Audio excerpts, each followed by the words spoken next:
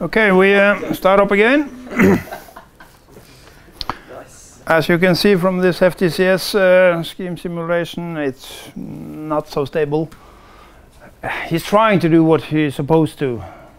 So the initial density here, 1/2, and then 1.25 density then is rushing in, but we get a lot of noise. So this we can't really use. And it doesn't help. Smaller and smaller delta T doesn't make it more stable. So FTCS scheme, no, we can't really use it. So we cross out that one, and then we take the same code, save as gas, and of course upwind. First order upwind scheme, they are very stable. So we redo it, first order upwind. Who's going to be upwind? Let's see. So this is actually the reason why I wrote the equations on this form. I want a velocity in front of a spatial derivative. So here I have a density. So although this one is an x, more or less, you don't get an upwind from him. But here, that's a term that we can create an upwind. Depending on the sign of the velocity, how should we create a derivative?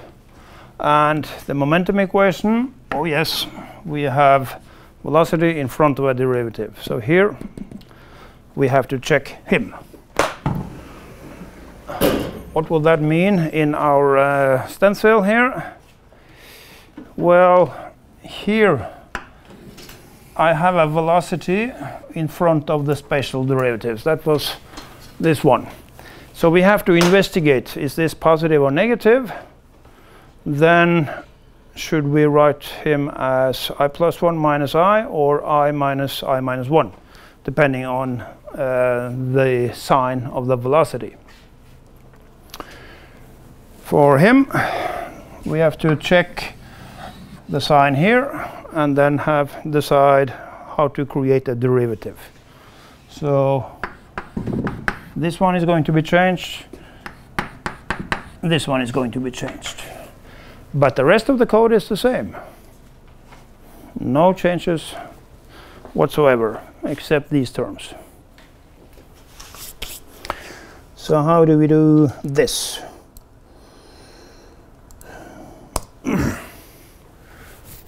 Start with the density. That's where we had the average velocity in front of it, in front of a term. So now I create a U average equal, and then I copy this one and move it up here and divide by 2. So there I now have the local velocity in front of the last term in the continuity equation. And then, sadly, we need an if sentence. You should never use if sentences inside a loop. If sentence use a lot of CPU. This is going to be a slow code. But here, I don't care. I want a solution. We can do it smart afterwards if necessary.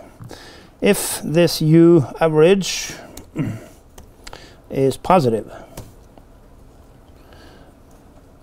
then how should we write the derivative?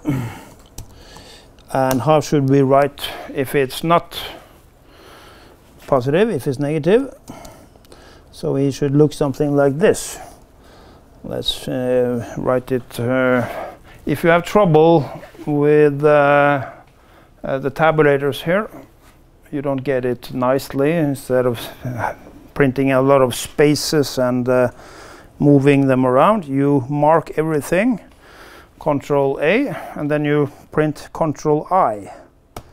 Automatically use the correct intent then everything will be correct. So Control I, if you have marked something, then he will do the proper in-out for the different for or nested if or whatever. So that's a good idea. Let's see here. We now need the velocity, of course, U average. So if he was positive,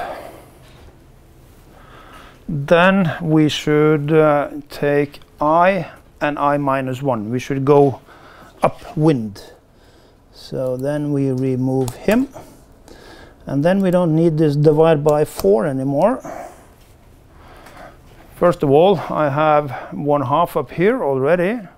The other half, the other two, that was the central scheme, I plus 1 minus I minus 1. Now I only have one single delta x under, so the 4 shouldn't be there. So that's the recipe if U average is positive. If it's negative, okay, then we have to go the other way around. Then we need I plus 1 minus I. I plus 1 minus I. So that should now be the correct first order upwind scheme for the continuity equation. Everybody with me on that one? Yeah. Then the momentum equation, we have to do the same. There we don't have to create a U average. The convective term is this one.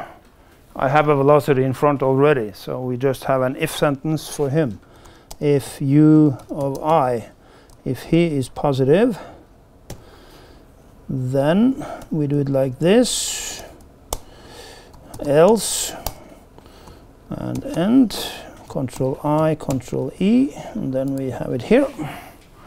Now let's see. U is positive, then this derivative here should not be divided by 2, and it should be I minus 1. So just remove the plus 1 here and remove divided by 2. That's it.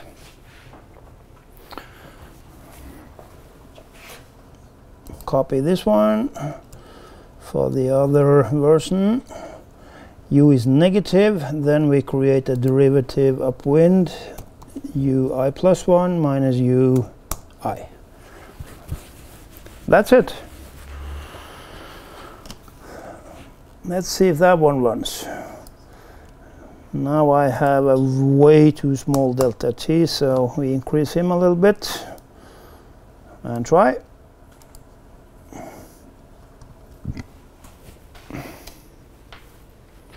That looks a little bit better. Absolutely. When you just use plot, of course, he will rescale the window every time. So here you can do something like this, plot, and then you plot in addition a straight line, say from 0 to, say, from 0 to 3, something like that. Then you will bring the scale with you inside the plot sentence, just to avoid using axes all the time. So that should help. Let's have a look if it looks okay. So you see 0, the end of the tube, initial density goes 1/2 a cell too far inside the wall, the ghost cell. And if we run, yeah, it looks rather nice actually. And also he stops quite nicely when he has hit sort of the bottom. If we continue, we can do that. Just say the maximum time now is 2 times. Then you should go in and then you should go back again, shouldn't it? Let's see. He goes in, goes out. But then he wasn't so happy going the other way. So this maybe not the best method, but at least on the way in he looked rather promising. Now I have only 20 cells. If we increase the resolution, 40 cells,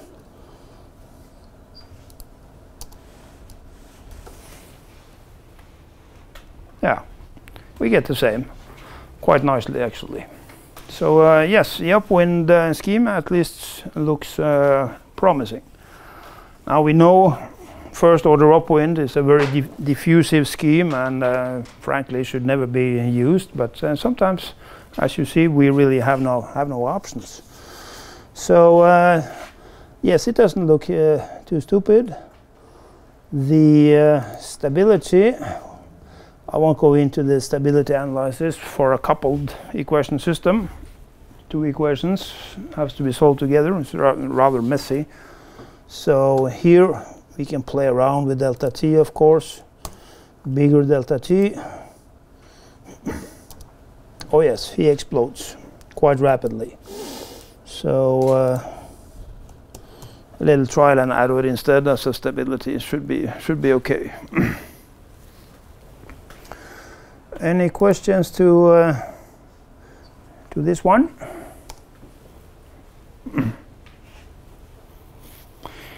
This was only the density. We can plot the velocity as well. Then the velocity clearly is going negative.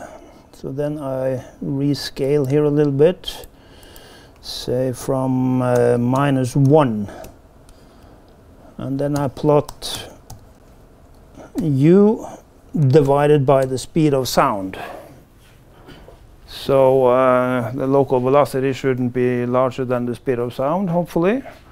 I use the same x. It's not entirely correct because he should have a position of his own. He's half a cell away from the densities, but I don't care. So then we do the same down here, plotting x, u, and then we go all the way down to -1. So that was u divided by c, thank you. Let's see how he looks. Initially, velocity is 0 inside the tube. And here the initial density, and then we start. So you see you have an inrush of flow. Velocity goes negative, constant. The boundary condition, that one then, remember, is half a cell wrong, so he should be moved half a cell to the right here. So it's actually 0 exactly where he should be. If we now continue in time, we can do that. Going further in time, you'll see the velocity will go 0 when he goes the other way, but not clearly. So definitely something is unstable when he rushes out again. So what I tried initially here was to state that solution of these simple equations, that can't be a problem. Yes, it turns out it can be a problem. They are not so easily solved. Using simple FTCS, that was unstable no matter what we did. First order upwind, you can get a little bit ahead, but you also run into problems. So how to solve this one more correct? Well, I won't go through the details there, then I will jump a little too far ahead, but I will show you more advanced solution.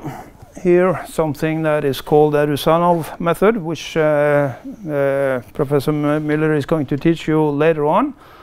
Not for a system, but for one equation, so you'll see this later on.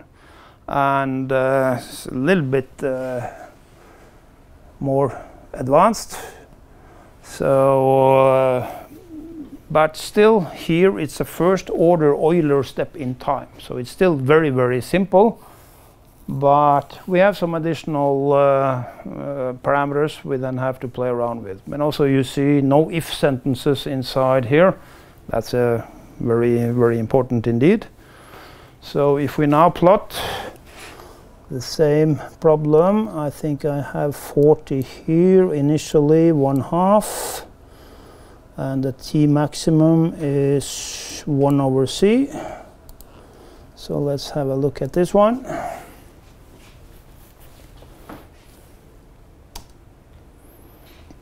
Much smoother, much nicer.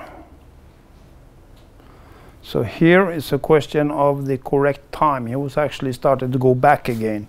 So this simple analysis I did was claiming that he should hit the bottom after so and so long time at the speed of sound. That might not be correct. I mean, he got a little further. So it's a question here if my time development is correct. Also, does he move with what speed?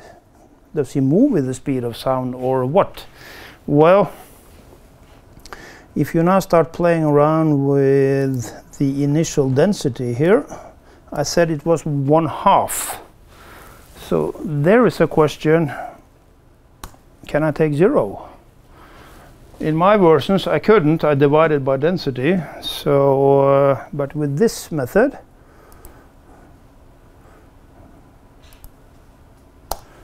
not a problem. But then you also see you get a much higher density here when he hits the bottom. Of course, very high pressure. High density equals high pressure. So it's a question actually for the driving force in your problem. Here is a density difference, which then you can recalculate as a pressure difference. If it's strong enough, then you will have a strong shock wave. If it's not so strong, then you won't have a shock, then he will move slower. So if we say he is say 1, then the density difference inside the tube and outside is only 0.25. It's not that big a deal, and you see he moves quite differently.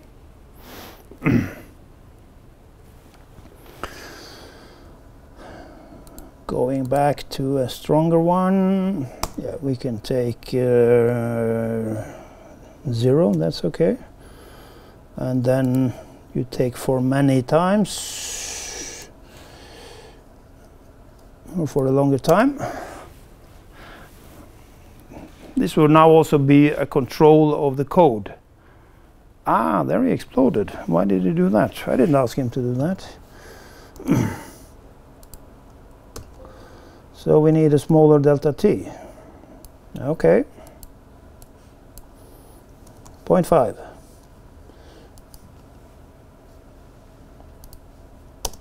Smaller delta t or fewer cells. That's also a trick. Let's see if he's stable now.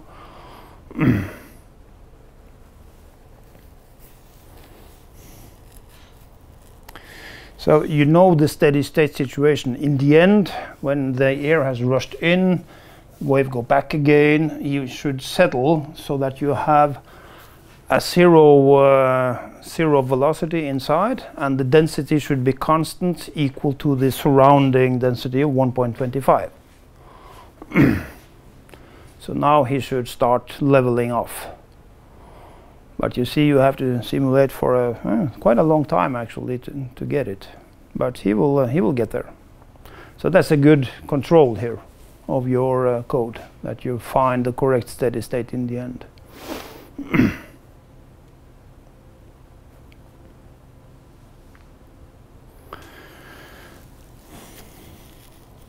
A little discussion about the explosion, the instability here. Stop him, and we go back to the time step that we had. How can you check? I mean, this is something that's going to occur from time to time. Your code explodes. Sadly, he explodes after a long time. If he explodes immediately, then you have done something stupid. But if he sort of crashes after a long time, then it could be nice to have a possible way of detect when have you crashed, instead of just everything just yeah, comes up with an error message. So here he crashed after, when was it? He was trying to go back again, and then you see he still calculates, but the answers are clearly way off. And if you look at some of these numbers, you get sort of a hint here. There's read none. What's none? None, that's not a number. And yes, you can detect if you want. Do we have some nons in your simulation? If you have one parameter becoming not a number, I mean, you have divided by 0 or he has exploded, any other number touching that, added to it, multiply with it or something, will also become non. So it's sort of a virus going through all your unknowns. So here, if we now test, what did I test? I think I tested on the velocity. Yeah. I mean, you could print it out and then you can see for yourself. Yes, they are indeed not a number, actually all of them. No, except the first one. That's the boundary condition. So here is 0, but the rest has exploded. So how can you test it? Well, you can do something like this. If, and then you say the sum of all your u's, the sum of is none of u. Is none, that is a logical operator. Is it not a number or not? If it is, then it is true. But true in MATLAB, that means 1. So here I add all this. Is it not a number or not? If everybody is 0, then the sum will be 0 and it will be okay. But if this sum is then positive,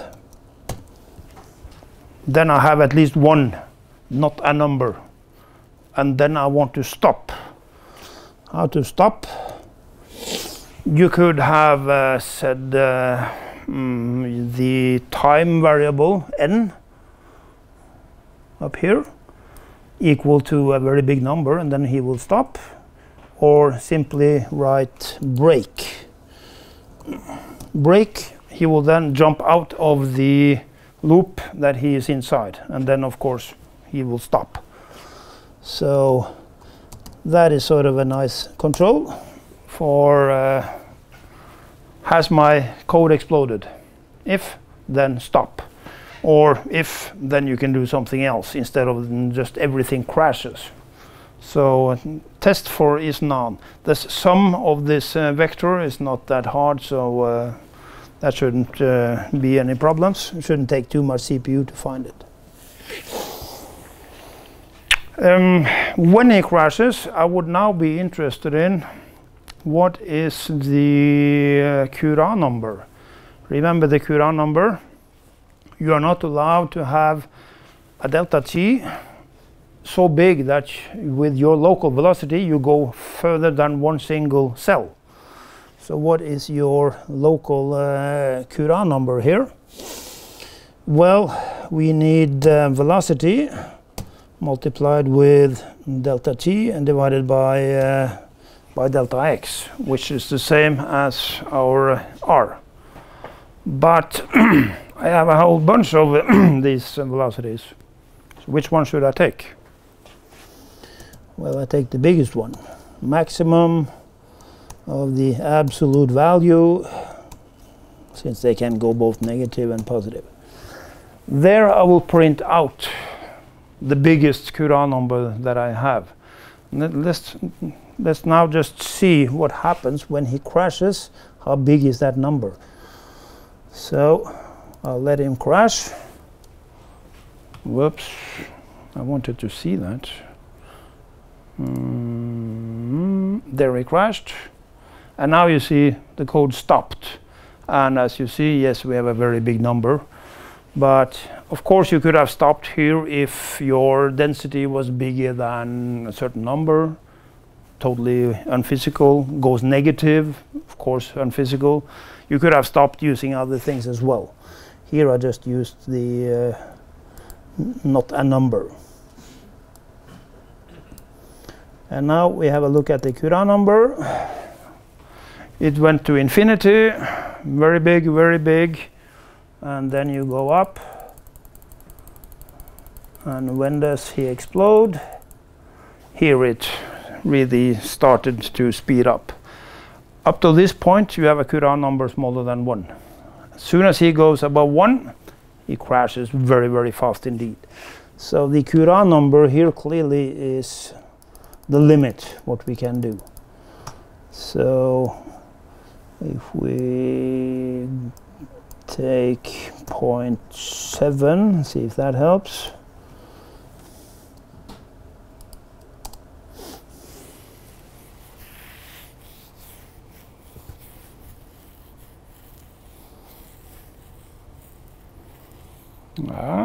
Looks good. Seems to be running okay now. Let's have a peek at the Courant number. 0.2.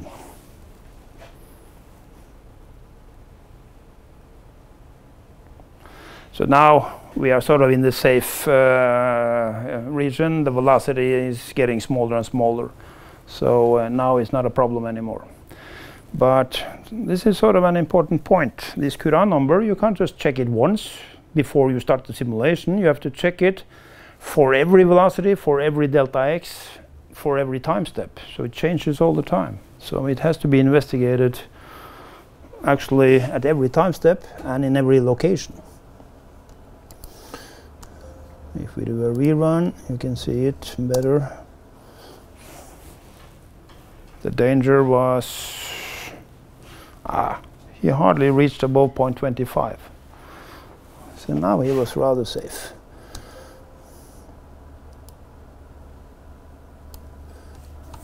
A little bit higher.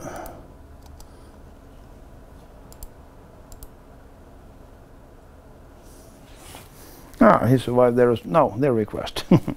When he crashes, he goes really fast. So maybe here the Courant number smaller than 1 is enough. I haven't done the stability analysis for this problem. Okay, I'll put out this version for you so you can play around with it yourself. Should be possible to understand it, and you will get the theory later on. It's written on the form, sort of a conservative form.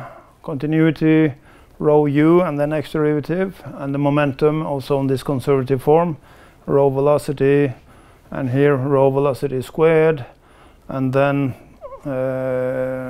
speed of sound square multiplied by rho. It's a little different version. But also here I used now not a staggered mesh, I used a co-located mesh, so you have the density and the velocity in the same locations. But you will see more of this method later on. So next time we will investigate a little bit further into a shock. What is a shock? Clearly you will have a shock wave here when you have a strong enough density difference inside in the pipe, so the air is rushing in, and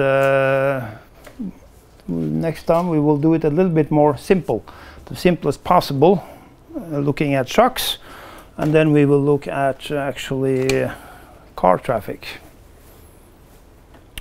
But that will be the topic for next time. Any questions? Yep. Could you briefly outline what the staggered mesh is in comparison to the... A staggered mesh system is just different locations for your different unknowns. So here I had density and velocity. So it's your choice where you want to put the unknowns. collocated, you have everything in the same point.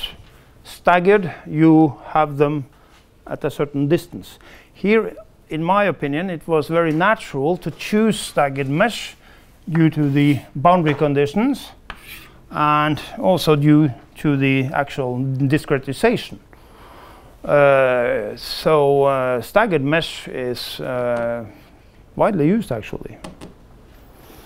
It's another reason for it when it comes to the entire Navier-Stokes using staggered mesh, something to do with stability and the pressure gradient here. You see the danger actually already here. You calculate a velocity. So here you have a cell, and if all of your unknowns are in the same point, then you have a pressure here, and you have a velocity at the same point. They are given at the same point. Now, take the entire Navier-Stokes and make a discrete version of it. Then, when you are looking at this point, calculating a new velocity, you are going to need a pressure gradient at that point. And using a central scheme, you then use the pressure at each side. So you will use pi plus 1, you will use pi minus 1. But the pressure where you are standing doesn't enter into the equations. That means you risk obtaining a solution that have two separate pressure fields. Every even point will be one pressure field, and every odd point would be a totally different pressure field. Sort of a checkerboard pattern in 2 dimensions. So the black cells, they will have one solution for the pressure, and the white will have a totally different solution for the pressure. And they don't talk to each other at all. So that was the reason originally why they invented the staggered mesh. So they did it like this. Pressure in the center, and then the velocity to the left. And then you see, when you are focusing on the entire Navier-Stokes, looking at a new velocity, then you need a pressure gradient, okay? Then you just take the pressure half a cell on each side. No problem there. Then you smooth it out, or sort of coupled your pressure with the velocity. So that was sort of the history behind a staggered mesh system. But absolutely possible to use in a lot of problems. Here I hadn't, it wasn't sort of a must to use it here, but for me it was natural. Other questions? Then we stop here.